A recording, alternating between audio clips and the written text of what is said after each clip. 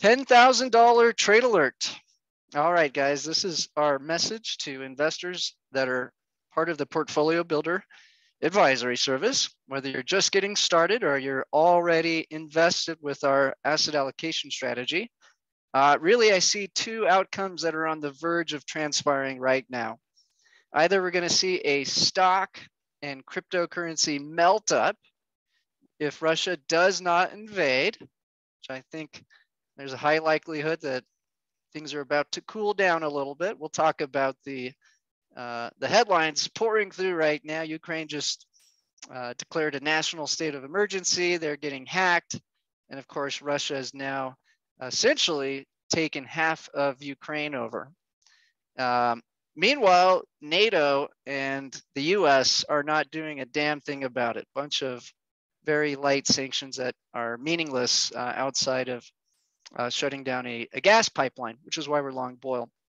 So in general, what I see is energy costs are going to come down if there's a de-escalation, bond yields fall, inflation falls. You want to be long cryptocurrencies and the NASDAQ. On the other hand, if Russia does invade, then the inflation is going to get worse. We're already seeing US media outlets blame the inflation on the conflict, which is a total joke because we all know the inflation's been here for well over a year and this conflict is new, but they're already trying to blame the US inflation on oil and gas costs on a conflict that's barely begun. And so that's a big problem. If Russia does keep pushing and NATO and the US does respond in a meaningful manner, and they may not, the honest truth is they may not do anything because they are in a pickle. They cannot afford an energy crisis, inflation crisis right now because it would potentially melt down the bond market. So if they see this push through and NATO does decide to really fight back, we're likely going to see Russia cut off energy to Europe, which would be a travesty. We're going to see energy costs go skyrocketing, and we're probably going to see the stock market crash. So let's look at our current trade allocation strategy for the high risk program. And so step one is to buy that stock crash insurance UVXY. This is far different than buying an inverse ETF. It does not make money if stocks slightly go down or slowly go down. It only makes money if you get a black swan event, there's a massive panic, and you start getting limit down days. And that's what's going to happen if Russia does go into Kyiv and the US and NATO get some balls and actually sanction Russia in a meaningful way. It's not clear that they will, and it's not clear that Putin's going to go any further than he has currently. So I still think this is an unlikely outcome, but we are hedged to the brim. We have absolute no problem if World War III breaks out and we go into a hot war that could even potentially have nuclear weapons firing off. So UVXY is your insurance policy. Think of it as life insurance. You don't want to use it, but if you have to, it's going to really save your butt. And we have a massive position with a $10,000 trade alert. You'd be picking up 86 shares of UVXY. And what's important is it can go up faster than stocks go down. So it allows us to remain long because we know the most likely outcome is we're not about to blow up the planet and that most likely we're on the verge of stocks going back up. That's really my base case right now. So we're hedged, and I do think we're about to see a de-escalation and that we're going to want to cut our hedge probably in half or a third, depending on how much higher it goes up. And just don't forget, you had 10% long UVXY in February of 2020 before the global economy went to a shutdown and oil went negative and markets crashed and there was lots and lots of pain in the markets, limit down days. A 10% position went up 1,100%. So you actually, if you didn't even touch your portfolio, you just had that insurance, let it go up and back down, you ended up having relatively low drawdown, especially compared to the rest of the world. Now, I do want to point out most of the gains in UVXY happened in that fourth week, where it went from a 500% gain to an 1,100% gain in about 7 trading days. So this thing can just go exponentially to the upside if things really go bad. But you don't want to just bet on downside. We've had one of the most vicious NASDAQ sell-offs in decades, and all data points to a slowing economy. That's the second this conflict de-escalates, energy costs are going to come down. We're already seeing falling prices on used cars, houses, real estate, interest rates are rising. Very clear signs that the bond market meltdown is over and that we're going to see, again, a absolute melt up in tech, which would be for us the triple Q. We have some good Asian exposures in our safe growth strategy with EDC, but our by far our favorite pick for the best gain is to go long ETHE. And that puppy is trading at a 20% plus discount. So we're going to actually outperform Ethereum to the upside when this does rebound. Okay, so at the end of the day, that's where we want to make the big money over the next several years and decades, is betting on the growth of technology. And for our high risk strategy, we see no better bet over this coming decade than Ethereum. So sure, is there some downside risk ahead? Yes, but the upside is absolutely massive. And when you understand what Ethereum is doing to revolutionize financial markets, it is truly breathtaking. It's in its infancy, and we highly recommend you go long ETHE, the Grayscale Trust, with 217 shares of ETHE. Here's a look at that chart. We do need to update it. It's come down a bit, but today it's trading at a little bit of a discount from yesterday. So it's at 2056, and I don't think it'll be long before this breaks into new highs. Now, the next position actually would typically do really well in the environment we're heading into without the Russia-Ukraine conflict. In fact, if we look at the last 2 tightening cycles where the Federal Reserve tried to hike interest rates and eventually reduce its balance sheet, while China was simultaneously increasing credit to bump up the GDP of their economy, primarily through lots of real estate development, which is their plans right now, natural gas was the single best performing asset during the last 2 cycles this occurred. So we're actually really bullish on oil generally, as well as oil. But this conflict is the main ace up the sleeve for Putin. If they try to get tough with him, he's going to cut off gas, and it's going to make the prices in America skyrocket. It's going to make global prices skyrocket. And so oil is a play on that. Platinum's another one where we could potentially look at. But in general, this is the main threat. We're going to have the lowest storage typically at the end of February. So if Putin's going to make some moves, it's most likely going to occur in the next 2 to 4 weeks when he has all the advantages in the world. So we've got 97 shares of oil. It's gone up a little bit, but nowhere where it can go if things escalate. And again, this would be if the US actually did meaningful sanctions that would actually hurt Russia's economy. But again, the problem is it would cripple Europe.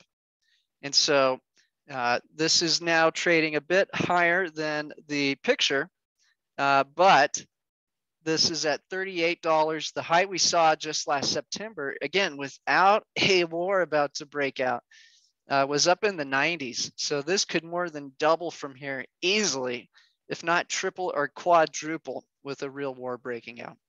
So we just patiently sit back and watch this play out. Let's take a look at the asset allocation here.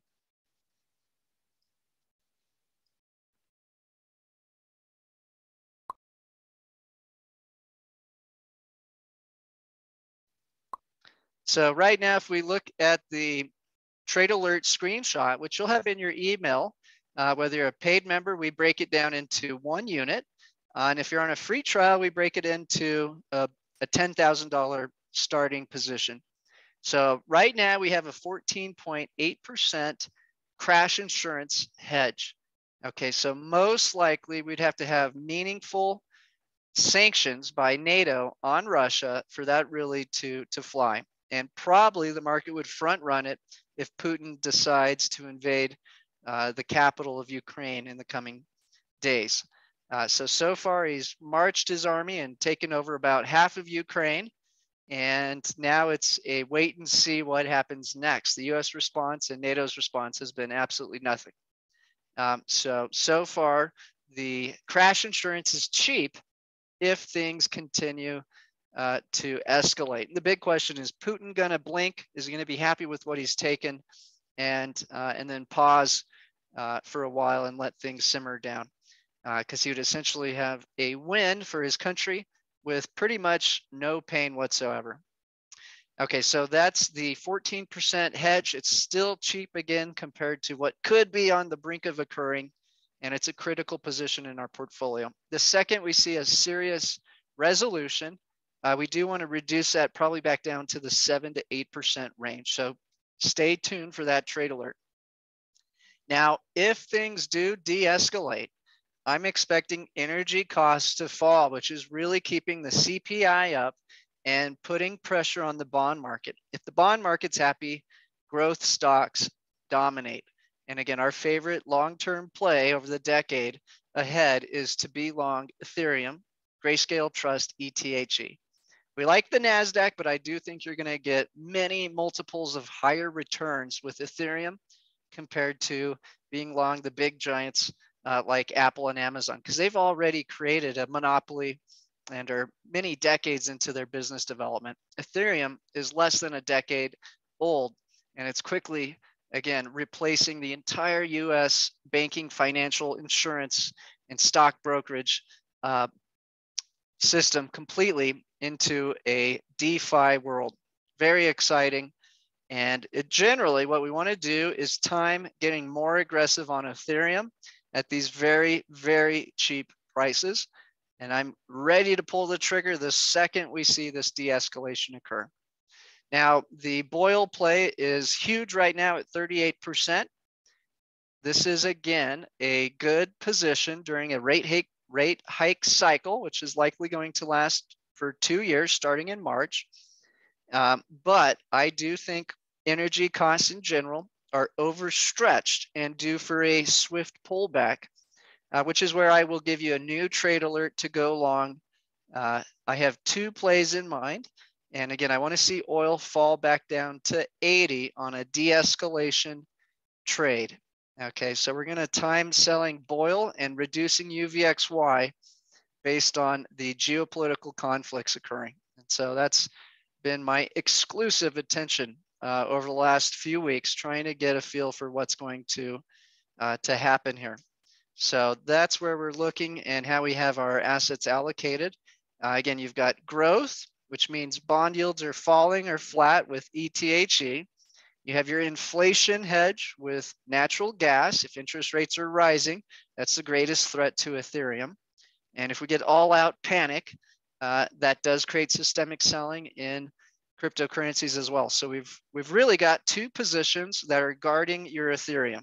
We want to be long Ethereum for the coming decade. The other 2 positions are simply there to protect that position, reduce volatility, and prepare us to really get aggressive on that position soon as the coast is clear. So how did we perform last year with our hybrid strategy? A 233% return. There were plenty of down months, but boy, oh boy, these assets can skyrocket under the right conditions. And if you don't have your line in the water, you're not going to catch the big fish. If we go back and look at our track record, which we will, we'll see that there's a few months that deliver the bulk of the gains. So if you don't have your money in the market, you're likely going to miss the massive jumps. And I do think we are on the verge of a de-escalation and a melt up in tech stocks and the NASDAQ. So are you ready to triple your money? If so, start following our trade alerts and join our webinars. Let's talk big picture. The global economy is clearly slowing down. I believe inflation will peak out in March and fall into April. This means the bond market's going to stop crashing, and you want to be long growth stocks. And in fact, I think we're really at the edge of the end of this sell-off in bonds. We've had the TLT, JNK, and LQD all sell off all year, creating pain in equities. But in general, if Russia tensions ease, energy costs fall, and the inflation cools off rapidly. This means falling bond yields will propel Ethereum to new highs, potentially in 2022. As we head into midterms, there's probably going to be much less friction heading into midterms here. So when we look at our options for investing right now, cash, long-term is trash. Okay, it was a good play over the last 3 months, but will it continue to be? Not likely. The US is running massive twin deficits. This means we are importing more goods than we export, and we're running up debt by the trillions. This puts pressure on the dollar to lose purchasing power over time. So it's not a great long-term play. Bonds are still ugly. Okay, this sell-off has been pretty brutal, and they are approaching a buy level. But at this point, I would much rather be long growth stocks than bonds because the inflation is likely going to be stickier than many are estimating, and it could create a relatively low return in bonds, even if the crash stops in the short term. So what we really want to see for bonds to become a buy, which makes my job a lot easier, to be frank. I love having bonds, but you got to realize we have artificially driven yields low while printing trillions of dollars and injecting it into the economy, creating this massive inflationary wave. So we really want to see the CPI falling towards 3% and buy into bonds once we probably see a final leg down in bonds. So I'm actually calling for a short-term relief rally in bonds and then potentially more pain before we get peak yields in the bond market. So that's my expectation and when we would actually go long bonds.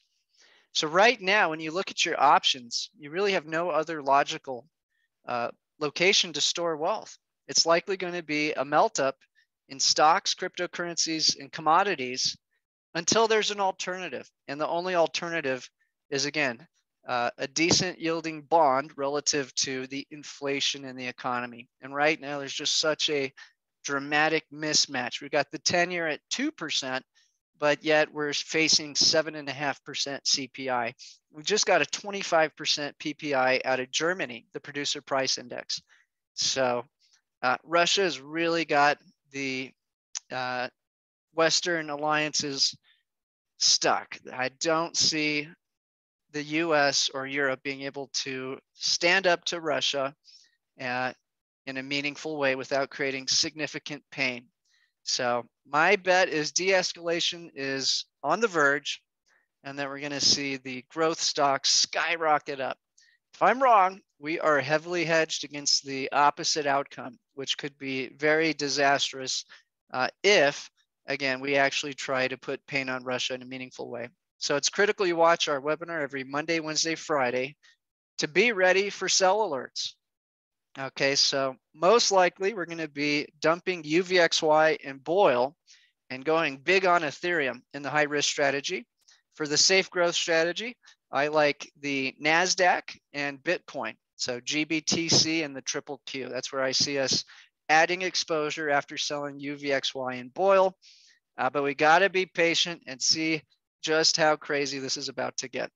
Now, if you're on a free trial, you're not going to get the sell alerts. I'm sorry, we're getting you position. But if you want to know when to sell, take profits, and reallocate capital, you must call Dean. And his phone number is 505-322-7515. Again, that's 505-322-7515. And if you do want to test drive more than $10,000, call him right now. He can create a customized screenshot for any amount of money you want to test drive during your free trial. Okay, I'm going to take a quick look at the chats and we'll look at the news feed to start out.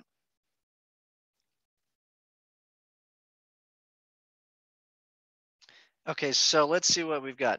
Ed says, is the market doing the work for the Fed, making them less hawkish, less need to raise rates? and inflation coming down. Nailed it, Ed. You nailed it. Absolutely. In fact, I wouldn't be surprised if this was all theater to get inflation down eventually and to blame the current inflation on a scapegoat. But we'll see. Maybe we're about to break out into World War III and I'm wrong. Okay, Bushin says Pentagon is holding a live briefing right now. Yeah, I have that queued up to watch after. Okay, Gary says, what do you expect from government regulations? Likely forthcoming in the near future. Yeah, so Biden said he's going to issue an executive order on cryptocurrencies. I think they're going to basically tell companies like Coinbase that they have to have the capacity to block criminal Bitcoin addresses that they identify. And so that's what I'm anticipating. This could lead to a lot of money going off of centralized exchanges to decentralized exchanges.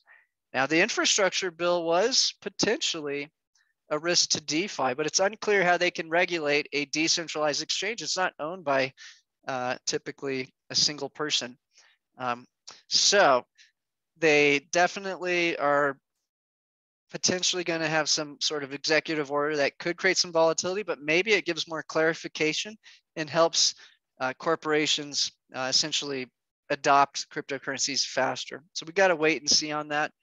In general, I'm not too worried about it, as I still see big banks, big hedge funds who have insider knowledge buying the dip.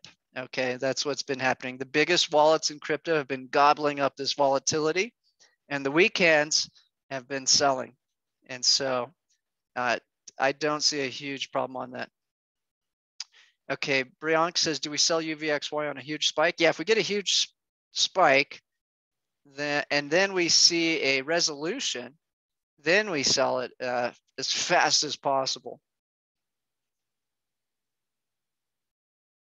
Victor says, hi, Jason. Hi, everyone. Thanks for joining us here live.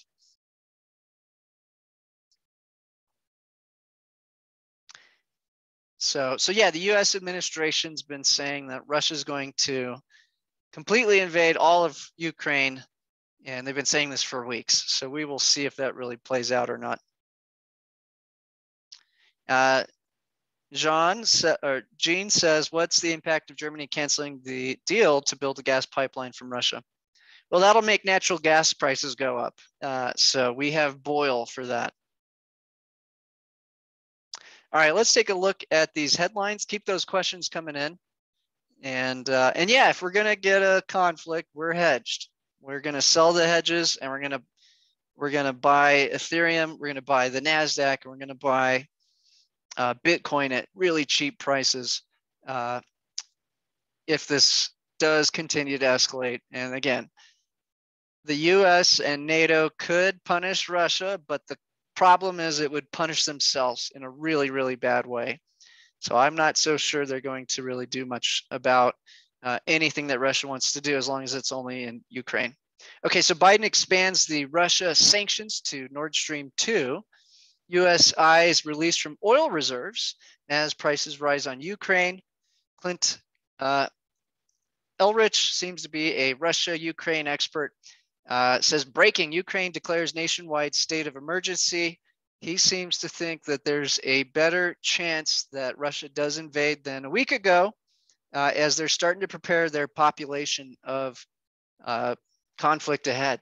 So a week ago, Ukraine's president was joking about there will be no attack, and Russia was saying they have no plans to attack, and they weren't warning their population about it. That's all changed, and now they've taken over a better part of half of Ukraine, and the U.S. has done absolutely nothing meaningful about it.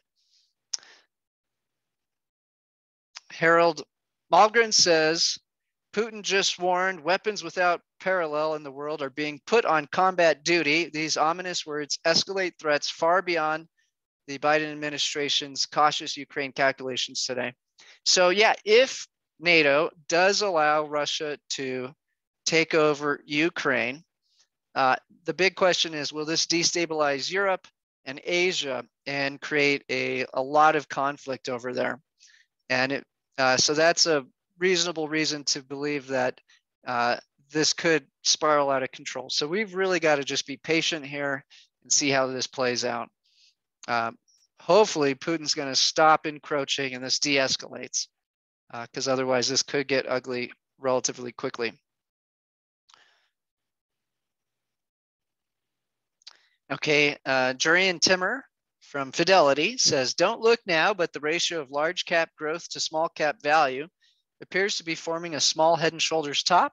If it follows through, it would support my thesis that value and quality defense, emerging markets, could outperform the big growers in 2022. And that's actually exactly what we've been forecasting over the long run, over this cycle. I do think you're going to see great outperformance out of emerging markets relative to the US, and then we're going to have essentially a overperformance in value over growth. In the short term, I'm thinking the exact opposite. I believe yields are about to fall, inflation is going to fall, and growth is going to dramatically outperform in the short term. But remember, once the CPI falls, expect the US to start spending money and get those inflation expectations back up, because that's what the US likes to do the most. Now, and they're on a clock, okay? The Democrats are highly, highly likely to lose the House or Senate and make it much harder to pass spending bills after midterms this December. So the clock to spend money is slowing down. And once you realize just how corrupt all these people are, and their main job is to spend as much as possible, then it's unwise to bet against high levels of spending and really pushing stimulus through the US economy. Sean says, isn't the majority of the worst case takeover already priced in the market? No, nothing bad has really happened in terms of sanctions. So if anything, the market has priced in that the US won't do diddly squat. So if NATO, and it's hard because France and Germany really don't want to get, all of Europe really doesn't want to get cut off of energy from Russia. Okay, so the US push for this war is not necessarily what Germany, China, or much of Europe wants. So yeah, it's very hard to predict what's going to happen here. Kevin says, I don't see why Putin would stop. The sanctions are basically meaningless as long as Europe keeps buying gas and oil from Russia. Yeah, which would be fine as far as how we're positioned if that was the case. It's really we have two unknowns. How far is Putin going to push the limit on this, and what response will Europe have?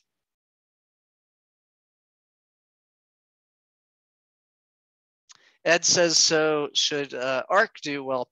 No, I think ARK's going to do well when there's massive QE. So I'd actually expect the triple Q to outperform ARK or just Tesla. So I'd much rather be long Tesla or the triple Q than ARK.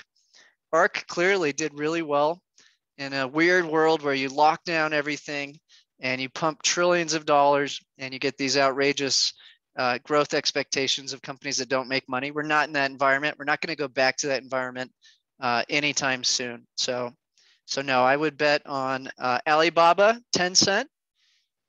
They're trading super cheap. I like Tesla, trading super cheap relative to recent highs. I like the triple Q, and I definitely like, obviously, Bitcoin and Ethereum. I think you won't have a better return with less risk over the next decade than just betting massively on Ethereum, to be really simple about where we have the best opportunity here.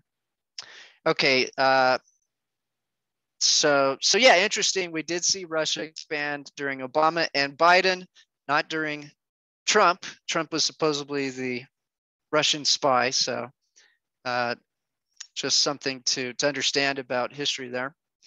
Meanwhile, Twitter selling $1 billion in junk bonds to fund share buybacks. So again, the tech stocks are in a lot of pain right now this year. U.S. warns Ukraine of full-scale Russian invasion within 48 hours, senior officials to Newsweek. JP Morgan says oil prices will average $110 in the second quarter. I can see that, absolutely, but I still think we're on the verge of a massive pullback to the 75 price as a maximum bottom before it goes back up, and that governments will intervene to force that damn price down because it is really bad for politics. So probably another synchronized release of oil globally to get those costs down. And you throw in a de-escalation. And again, you guys know I love being long the oil and gas plays. We made a lot of money in NRGU. We sold too early. We're now waiting for Boyle to boil up for us. But in general, I want to cut that position soon and buy the dip on a de-escalation and potentially government intervention to get those costs down. Because I do think they're going back up, but I think it's really overdone to the upside currently. The long view says, watch the price. We had blowout payrolls, blowout inflation print, more hawkishness priced in, and the threat of war. And we didn't make new lows. That's because these sanctions were weak. One of the sanctions was on their debt markets, but Russia has no debt. They run a 22% debt to GDP. And look what they've done since Trump came in. So they dumped all of their bonds, and they have been building up a reserve of dollars and gold. And they are ready for a prolonged war. Absolutely. So we can't threaten that we're going to take away the money they lent us because they have pulled it all out. Meanwhile, inflation's at, Putin has timed this perfectly. Daniel D. Martino Booth says mortgage-backed application purchases fell 10%, wow, and 5% year over year. Refis tanked 15%. Rising rates on top of near record high in loan size after 6 relentless weeks of increases, not a good combo for home purchase affordability and pace of transactions. So the economy is slowing down. I think we're going to get more of a dovish surprise from the Fed, that they're really talking up all this hawkish rhetoric to try to cool off markets. And they have sure done that, haven't they? Just in, a large-scale cyber attack is underway in Ukraine. Multiple ministry, public sector, and bank websites are down. Here's a look at the Russian exports as a percentage of global supply. The main one they dominate is the palladium market.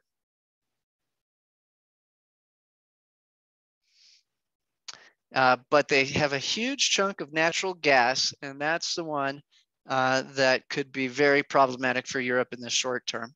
But big producer of oil, gold, platinum, and wheat. So all the things that are having expensive prices at record highs right now, that's their money makers. So if we want to put pain on Russia, it's going to put pain on the entire world in a really meaningful way. Julian Biddle says, we're getting close to something big. Bears have been in control, but the balance of power could be shifting. Sentiment is very bearish. Bull to bear is the lowest since April of 2020. Historically, these kinds of extremes have resulted in strong rallies. Stay nimble, stay open-minded. So this is looking at the bearishness. And again, it's close to where we shut down the entire globe over so far a mild skirmish and a bond market crash that's been overdone. So unless we think the bond market's going to keep crashing, which I absolutely do not think is on the verge, or we're about to sanction Russia super aggressively, I remain bullish on growth assets, as you know. Okay, Tom Cotton says Biden canceled the Keystone Pipeline, banned drilling on federal land, and declared war on American energy production. We warned him this would raise costs for Americans and put our national security at risk. And now they're blaming the high energy costs on Russia. David Rosenberg says, if the stock market angst is all about Putin, then why would autos be 30% down from the highs, home builders down 24% in a bear market, or retail stocks off 19%? What do they have to do with geopolitics? They clearly reflect the rates market resetting for a Fed-induced economic turndown. So this guy loves bonds. His basic thesis was to be long the TLT and Amazon over the last year. So both of those have been whacked over the head. Again, it's been very hard to make money in the first 2 months of 2022. This has caught the world by surprise, and there's really been few places to hide. And we're doing well. We're honestly doing a lot better than almost anyone who was positioned in a way that worked last year. What worked last year is not working this year, and there's really very few strategies that have done well. So I'm very happy with our current return when we look at everything that we've been faced with. Okay, CBS News. The U.S. economy has been hit with increased gas prices, inflation, and supply chain issues due to the Ukraine crisis, which is a complete joke. No planes flying over Ukraine. This continues to escalate at the moment. Meanwhile, we've got this truck convoy spreading worldwide. Now, if they have their way and get rid of all these mandates, this is going to be inflationary and get the economies reopening and get those energy costs back up. In the short term, obviously, this can cripple economies. And we're seeing some pretty outrageous things happening in Canada from that protest. Also, that's been a huge advertisement for why you want to own cryptocurrency, as the Canadians are essentially calling anyone who is donating to this group a terrorist and blocking and shutting down their bank accounts. Chris says, are you still thinking about RSX as a potential play still? Yes, I think it's going to be a beautiful play. It'll be a way for us to keep exposure to energy even during the expected pullback I'm seeing in the price of oil. So I don't want to be completely out of the inflation hedge.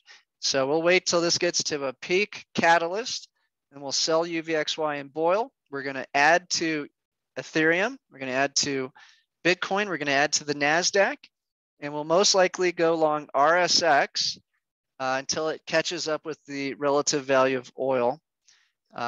And then once oil does pull back, we could potentially rotate out of RSX into NRGU once NRGU has really crashed a lot. So yeah, very, very sexy play coming up for RSX. Wouldn't dare do it today though, just to be clear. Just because we don't know what the hell these guys are gonna do.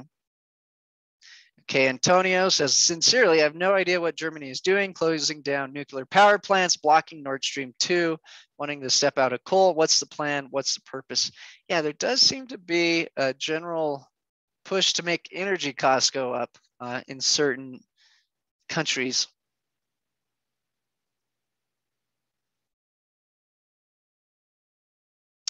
This is a big thread from Clint Ehrlich, and essentially saying the U.S. is lobbying to put a no-fly zone over Ukraine, and that this could create a massive meltdown in the economy and a war. So again, it's very hard to make heads or tails out of this. We're hedged. We don't need to worry about it. So yeah, we're just going to have to sit tight here. Meanwhile, stimulus coming back in through Hong Kong. And again, China, Hong Kong are all getting ready to push money through their economy really hard. Even though I think we're going to get a quick big bounce in the NASDAQ and Bitcoin and Ethereum, long term, I think you're going to make the most money this next decade by being long Asia via emerging markets. And that's because US is likely going to severely slow down its credit expansion, especially if the government goes gridlock over the next 4 years, which is highly likely to happen after midterms. And meanwhile, China is going to be ramping up credit.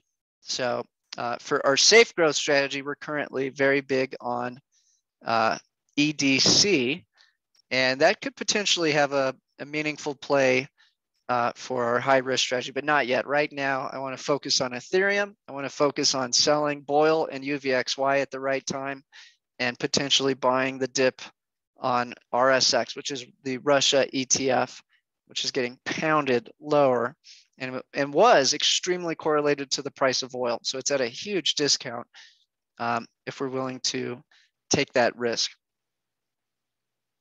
Okay, Peter Schiff was critical of Biden's press conference yesterday because he didn't take questions.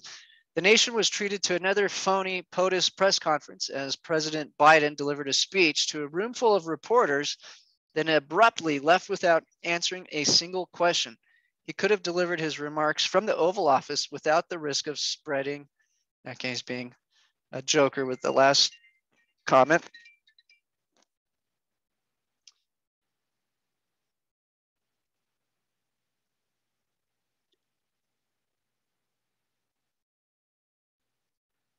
AMD overtakes Intel, just showing you the growth of technology in general.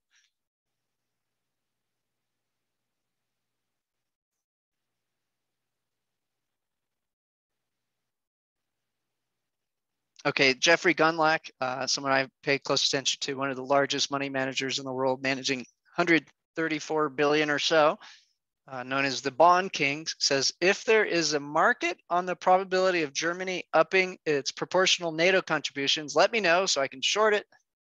Basically saying Germany's not game for punishing Russia over this. Jeffrey Gundlach says Joe Biden needs right now to explain to American taxpayers what the definition of success is in any involvement in Ukraine. Before that, Joe Biden needs to explain convincingly why American taxpayers should pay to defend the Ukraine border at all. Don't hold your breath. Okay, and the backstory on this is essentially the US has put in a puppet government into Ukraine and overthrown its government, using it as a proxy. Joke about Ethereum 2.0 coming out with Vitalik, just some funnies there. We got Elon making fun of Web3.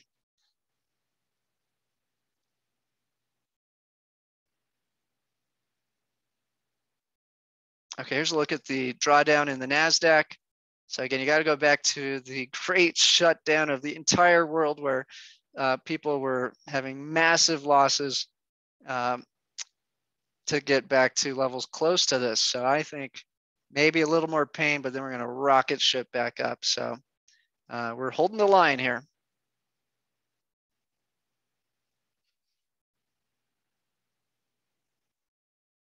A lot of people are asking why no questions at the press conference. Now, Jurian Timmer of Fidelity says, with all the eyes on the nervous world of Russia and Ukraine, the bond market has started to unprice some of the rate hikes expected for 2022. So yeah, we go to war, rates probably go down because everybody rushes to the safe haven asset.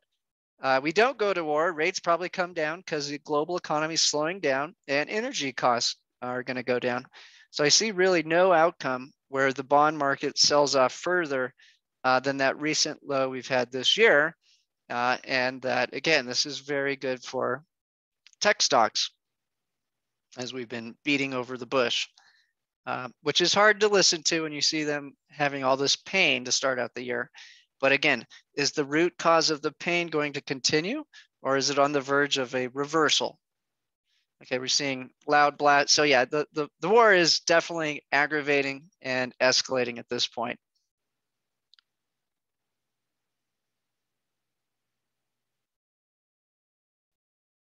And Clint is saying that Russia was celebrating the recognition of those two parts of Ukraine as part of Russia.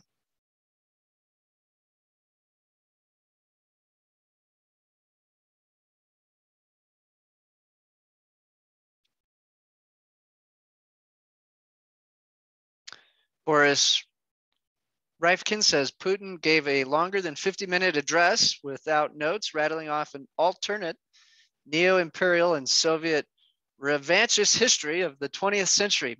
Biden could barely muster a 10-minute statement, took no questions, fumbled over his words, and stuck to pre-loaded talking points. Let's read this little thread. Just by way of observation, not even getting into whether Biden's response was or wasn't strong or credible enough. We need a crossover between JFK, Reagan in Berlin right now, or JFK during the Cuban Missile Crisis. That level of impact and authority, too much to hope for here, but I would have loved a response to Putin's historical narrative, which counters its substance point by point. It may seem silly to us to entertain these things, but there's an ideology here which animates not only Kremlin decision makers. It's called taking the ideological initiative and making clear the range of reasons for why Putin has been engaged in this sort of racket for years and how this is strategically dooming and isolating Russia as a whole, setting precedents which will come to haunt it.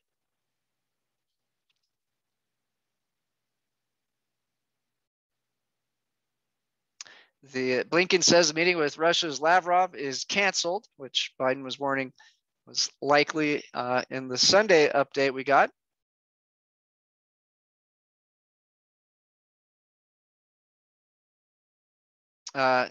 Genevieve says, why does the Russia-Ukraine development get orders of magnitude greater than when China sacked Hong Kong? Fair question.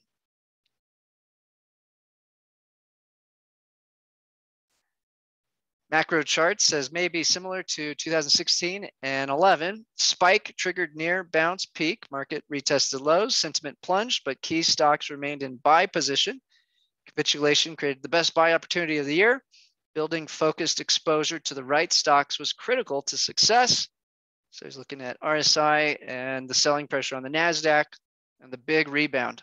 Okay, that's exactly what I'm forecasting as soon as this de-escalates. And again, same. Now he's looking at the MACD. Okay, so that's good headlines.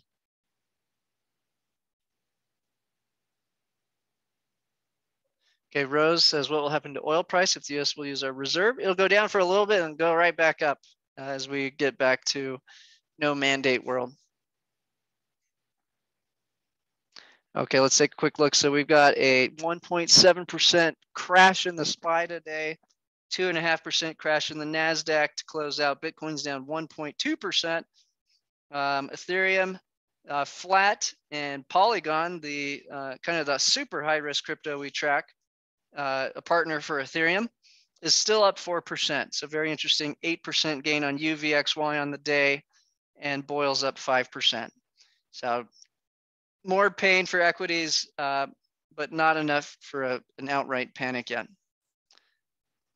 Okay, so let's take a look at some charts. So here's the bond market. This is what's been creating the sell-off in the NASDAQ, in my opinion, is interest rates rising. And so we've seen they've really peaked out and are trading flat. I don't see these going any higher anytime soon. So yeah, I think peak interest rates are here for the short term.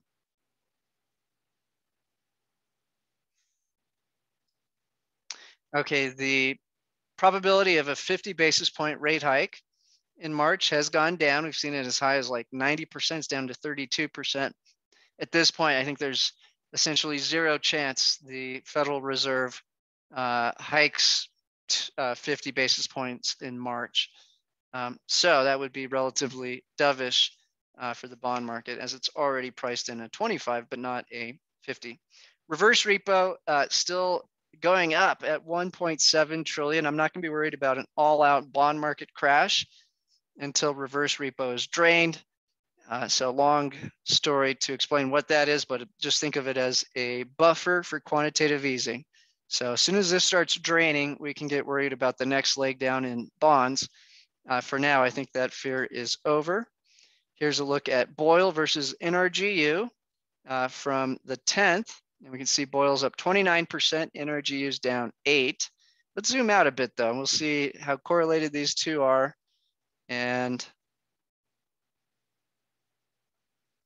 so if we do go back to December 31st, Boyle had outperformed for like a day dramatically, pulled back big time, and now it's gaining on NRGU quickly.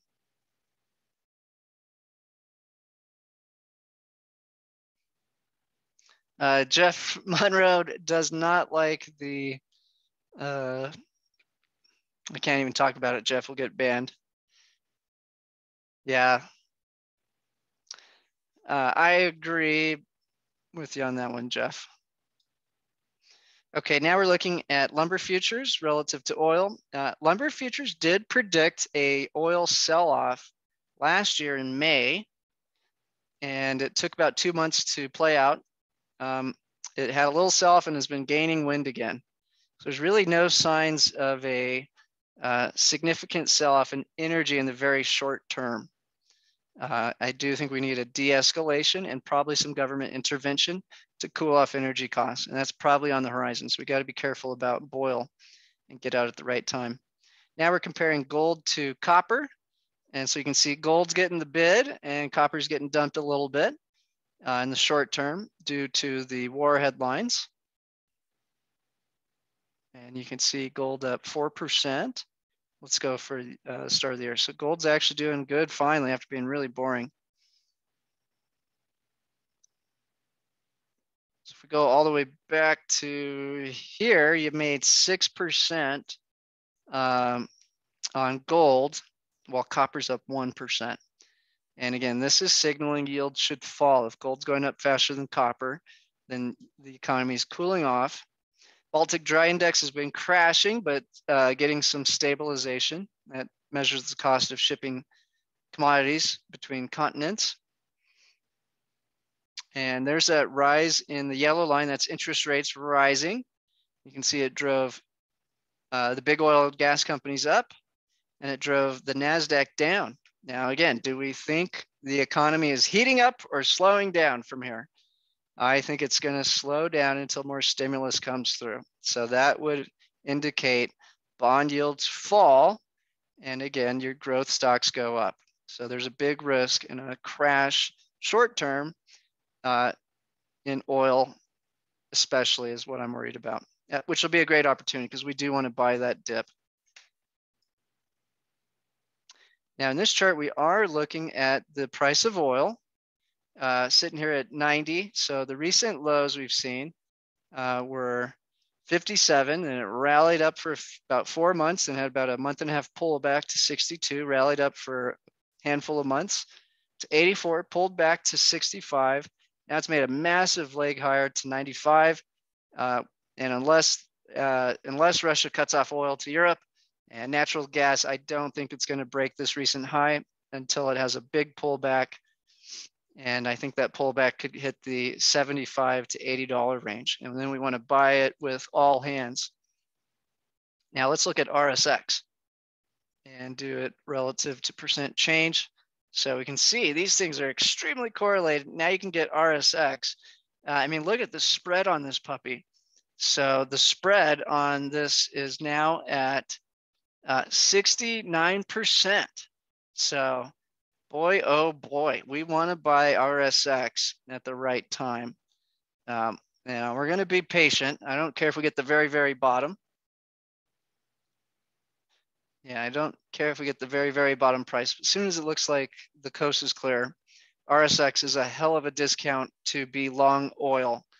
And wow, that's got to be one of the best trades of the year if we time it right. And how much lower could RSX go? Let's go ahead and hide. Let's just switch this over. So the Russian stock index is down 45% since November. Massive.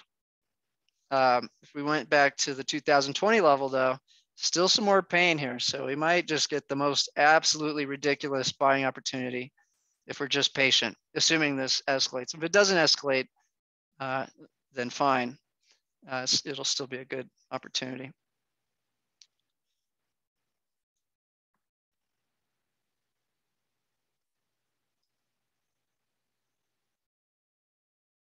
But yeah, you can see that extreme correlation for forever. And even outperformance. So the trade setup for RSX at the right time could be massive. That will most likely be a trade alert soon. Okay, here we're looking at the emerging markets. And this has been outperforming US markets by going down less this year. So if we look at the sell-off from let's go from here and we'll add in the NASDAQ. We can see from this point The NASDAQ's down 17%. Emerging markets are only down 6.8. So we're starting to see money flow into Asia and buy the cheap stocks and dump the very expensive stocks here in the US. Russell 2000 starting to stabilize here. This was our most bearish US position earlier, but now we have all indexes below the 200-day moving average, I believe. So yeah, the markets are very stressed out. You're going to get forced selling if this doesn't pop back up. And so again, that will make UVXY skyrocket. Here's our European index, not crashing too hard, still down. So from that same point we were observing in the NASDAQ, we're down about 14% in EFO. So some pain in Europe, which makes sense as that's where this escalation is occurring. This chart, we're looking at the dollar index. It's being pretty steady here. So this could have been a place to hide money over the last 3 months. Bonds didn't protect you. Only thing that's done well are the energy plays and the shorting the stocks with UVXY. Nothing else has done well so far to start out the year. China's currency trading flat, nothing crazy coming out of China right now. All eyes on this conflict in Europe. This chart, we're looking at some of the pain in tech stocks. We got some classics down 30%, NVIDIA and Tesla down 30% each. So a lot of pain there. And again, as soon as we de-escalate, I'd expect those to moonshot higher.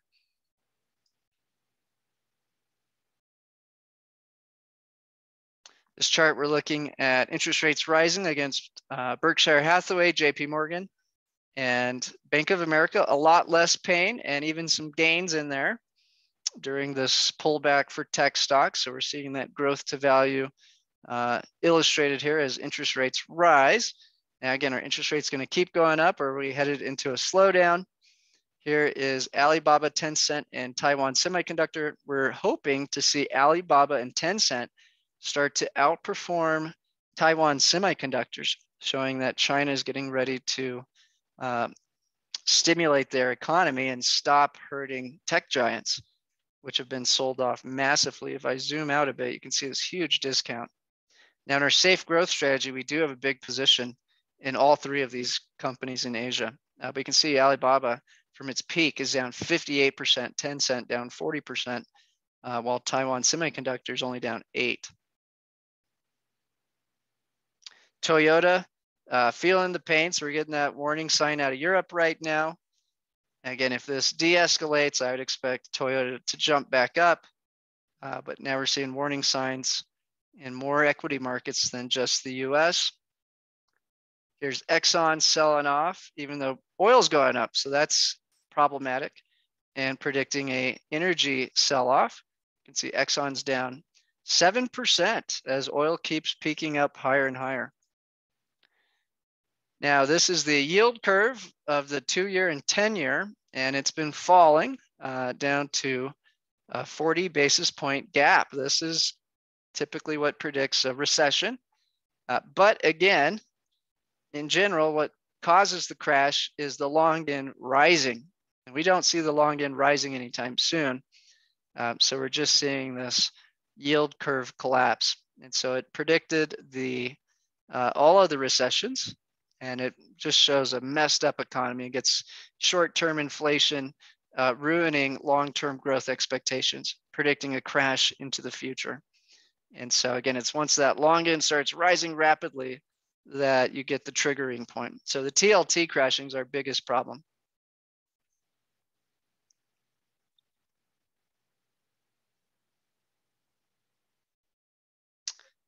Steven says, did Biden make an executive order banning new investment in China? There's some saying, I think it's pretty much the same sanctions that we've had from Trump era. Nothing much changed.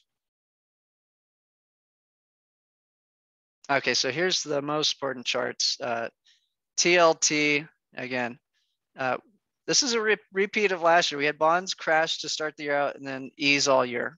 So you had, if you remember, the NASDAQ and Bitcoin crash, and then they ripped higher all year.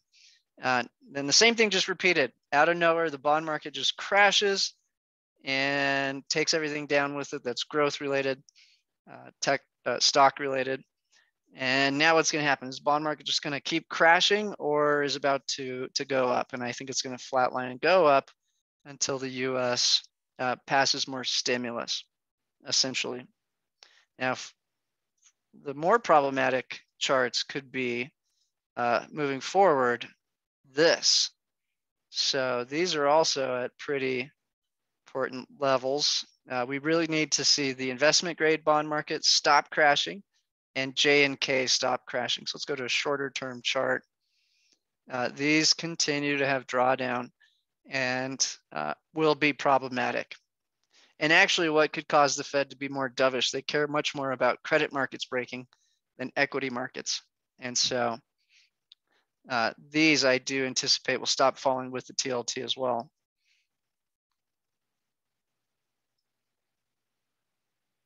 Tesla and the Ethereum trust, just showing a high correlation.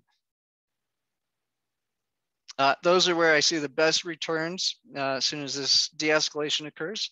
Tesla or Ethereum, at least that you can have exposure to in the NASDAQ, or excuse me, the stock market.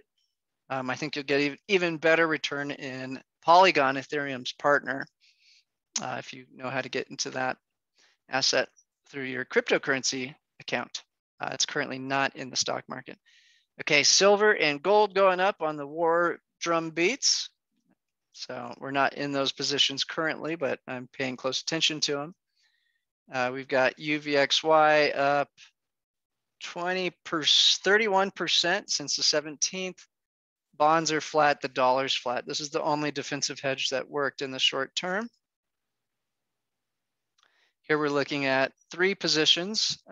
Copper miners we're not in currently. We're in rare earth metals and uranium. These are great long-term plays. And they've been in some pain. So if we zoom out, we can see a drawdown of up to 28% in uranium and 12% in rare earth metals. And we need a lot of these raw materials for the decade ahead. So we remain very bullish on that unless something significantly changes in the economy. Here's a look at that gold copper ratio, which predicts interest rates trading flat, and the latest leg is down. So really don't think rates are going to rise anytime soon. Now over here, we'll look at the yield curve, and we'll look at it over the last few months. In general, we're seeing long-term growth expectations falling, and we're seeing short-term rate hike expectations or inflation fears rising. And that's what creates problems for everything. Here's what they want it to look like. We've got to go all the way back to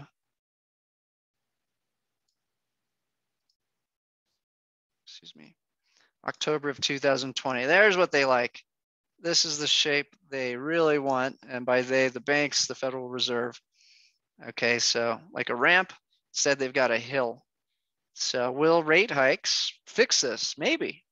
They need to get the short-term inflation expectations down without crushing the economy. Can they pull off a soft landing?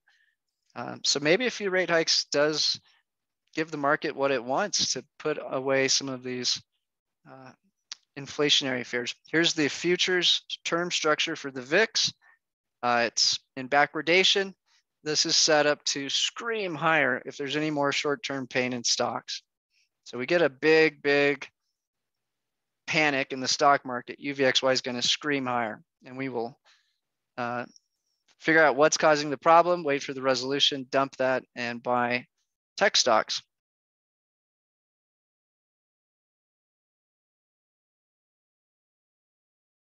John says, are you considering adding Polygon? No, not unless it's in the stock market. So our private equity deal has huge exposure to Ethereum and Polygon.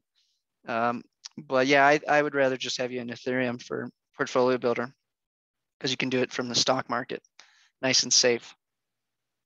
But yeah, let's just look at that return on Polygon. It's just massive. So it's a more volatile asset, but Oops, let me go to a daily chart.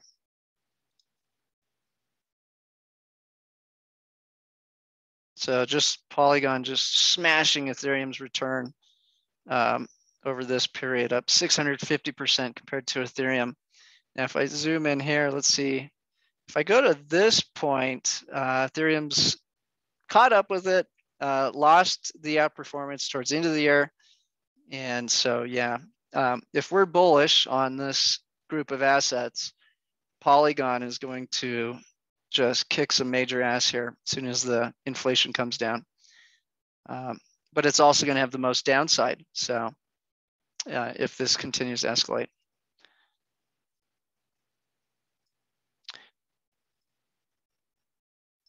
Nothing too exciting there. The only two charts that I'm interested in the economic data, because there's just too much to process. We've got rising wages, we've got high energy costs, but we do have falling housing prices, and we have falling car prices, and we have a huge buildup of inventory. So in general, I just want to see the rate of change of the core inflation to slow down and fall by April for the way we're positioned to play out. And I want to see the PPI flatline and start to fall. And so it looks like it's flatlining. Looks like these predictions will be accurate.